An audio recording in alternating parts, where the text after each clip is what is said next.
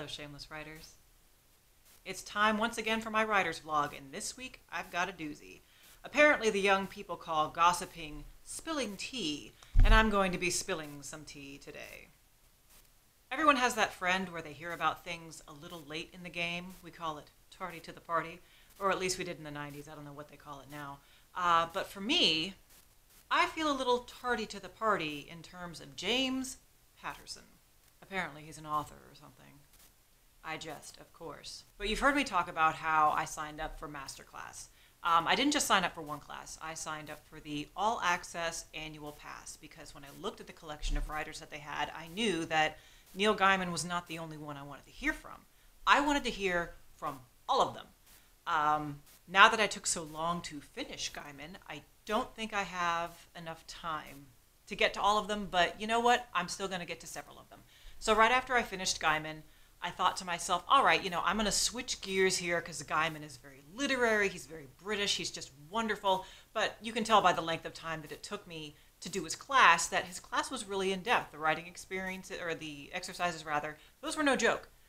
They really asked you to delve, and because it's Gaiman, he asked you to look at your childhood, which I don't know about you and your storied background, but that was no fun for me, especially since the exercise was right about a particularly embarrassing or upsetting time of your childhood.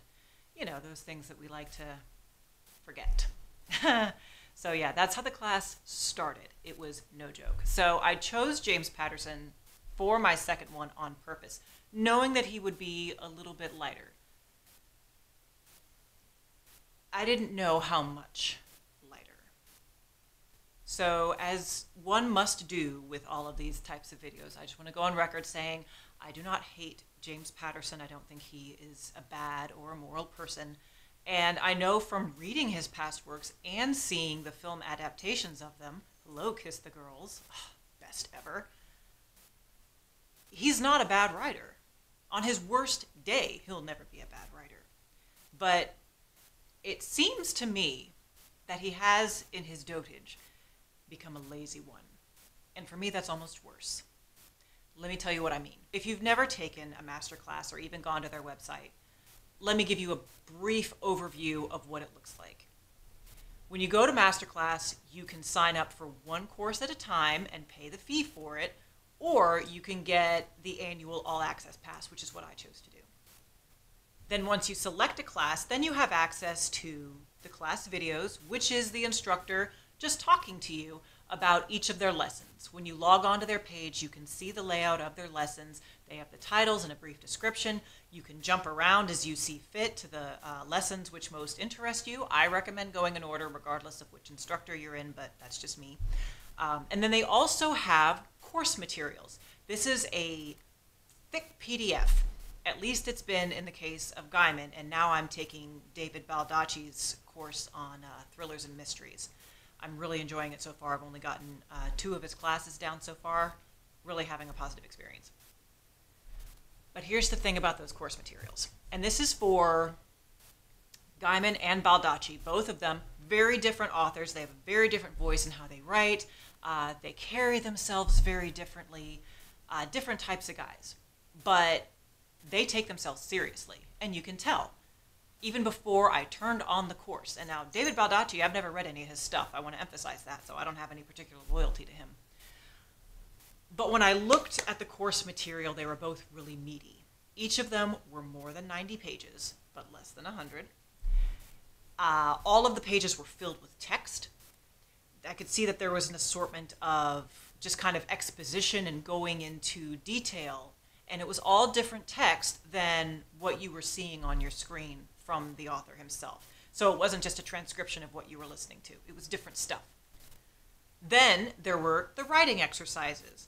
And for Baldacci, he separates them into, okay, well, here's an exercise you can do just regardless of what's going on with and what your goals are. And here's a specific exercise that you can apply to your work in progress. Gaiman did some where, they were just regular, nothing to do with any particular work, and then some that were directly about your work in progress, and he alternated depending on what the lesson was. So when I signed up for Patterson, the first thing I did was I opened up the PDF. What I do is I print off my course materials. Let me show you real quick. I'm not going to flip the camera around because that's lame. So I have my awesome little 3-inch binder. I got this at Home Depot. No, not Home Depot. That's stupid. Office Depot. There we go. And I'm not going to show you any of the course material because I don't want to get copyrighted striked. So, I'll just put their stuff in here. And then, as you can see from how thick these are, all right, this is just 2. That's Gaiman and Baldacci. So it's no joke. And you write directly in it. You have space. Well, actually, no. With Gaiman and Baldacci, you didn't have any space. You had to use your own paper or your own notebook. And both authors, at the beginning of their class, recommended, I recommend you have a notebook for this course. They both recommended that because, the course packet is their own material. Patterson, I didn't even count at first, but in just flipping through the PDF, I was like, wow, there's a lot of blank pages here. Now, he called them notes pages, but they're blank. They are material without putting in material. It's a cheat. For those of you who watch Family Guy, there was an episode where Brian is the dog, by the way, who's self-important and just kind of a liberal caricature. He's really funny. He got tired of being rejected as an author. He had written a preposterous book called Faster Than the Speed of Love, which he fancied as being literary, which of course it wasn't. I think in one episode they said it was basically a word-for-word reprint of Iron Eagle or whatever. But he was tired of the rejection, and he was so sick to death of looking at the bestseller list and seeing self-help nonsense on it. So he said, you know what? I'm done with this. I'm just going to write some stupid self-help book. And part of that was there were like 50 blank pages in it. Write your dreams on the next page. And of course, we've all seen those authors who do that. And we hate them, and then we also hate ourselves for filling out those blank pages. We die a little inside, don't we? So I saw those blank pages, but I was like, you know what? That's just manners. He's just giving us some notes pages. Oh my God. Okay. So here's the thing. Like I said, Baldacci and Gaiman, both 90 to 95 pages. Patterson was 66. Of those 66, get my handy dandy sheet out here, 28 of those pages were blank, designed for you, the paying customer, to fill out with your observations of his sage words. A further 13 pages were sample material for the exercises, but wait, there's more. That sample material was written by his students. He couldn't even be bothered to write the pages and pages of samples that he gave you for his nonsensical writing exercises. He had his students do it. Some of these sage writing exercises were set a timer for 30 minutes and write the events of your day and list the details you noticed. Does that sound like a writing exercise for an adult to you? Because it doesn't to me. I will say that at least for the sample material for the exercise, he gave credit to his students. And as I understand it, that's kind of been a problem in the past. I didn't do a whole lot of research on it, but I spoke to an author friend of mine. And I guess there's been some controversy in the past where Patterson was co-writing books with his students. And when the book came out, well, he just plumb forgot to say that he co-wrote that book, and only his name was on the cover. I don't know if those co-writers were paid. I feel like it was not. I feel like they were just being paid in exposure, but don't quote me on that. I didn't bother to do the research because this is a vlog and not a serious video, and I don't care enough about James Patterson to look at all that. Anyway, technically speaking, maybe I shouldn't have been so angry at the complete lack of work that went into this course, clearly the lack of thought, and the lack of consideration for the people who were paying money to see this. Now, for me, I did the annual pass, so sitting through Patterson's class, hoping against hope that with each sequential lesson, there would be something buried in there that would be worth my time. There was not. What irritates me is, what about the people who can't afford to get the annual pass? They can only afford to buy one class, one.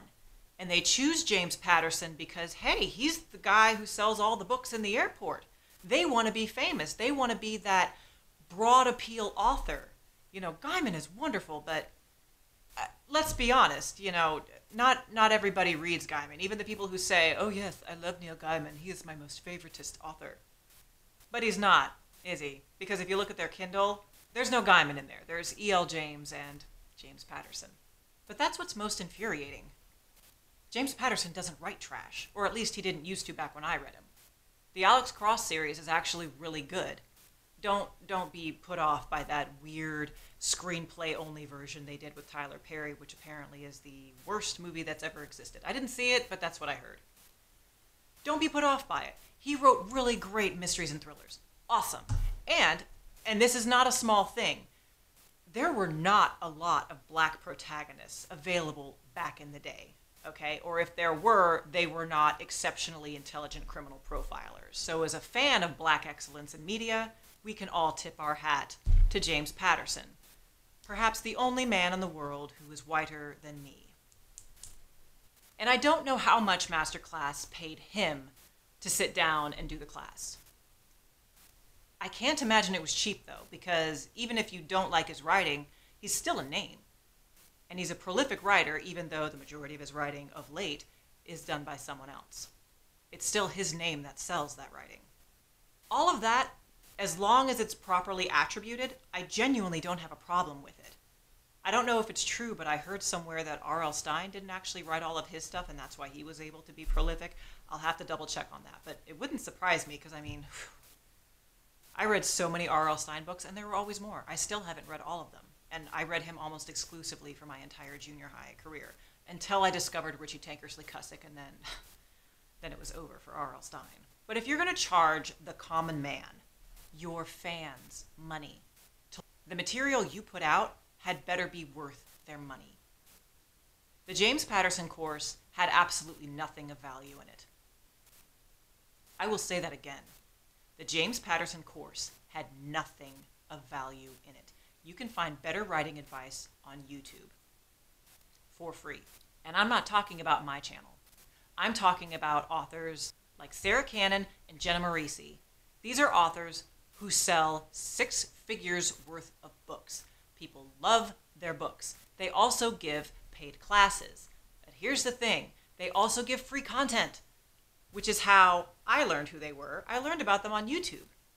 And then when I heard what they had to say, I'm like, wow, they have really good free content. Imagine how good their paid content is. And that's the way it's supposed to be. And that's the way the information economy works.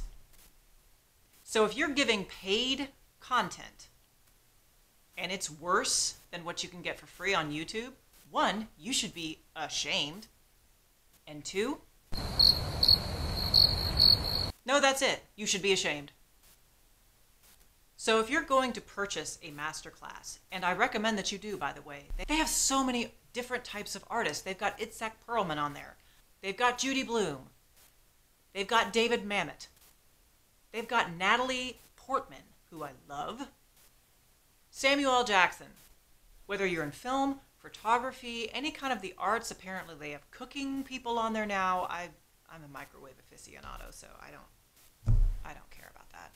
These are expert craftsmen, and logic dictates any one of them should be worth your money. If you can only afford one, then you should only buy one, and be content that your money is being well spent. But that's not what happened here. Not even a little. So if you're interested in getting a masterclass, let it not be James Patterson's.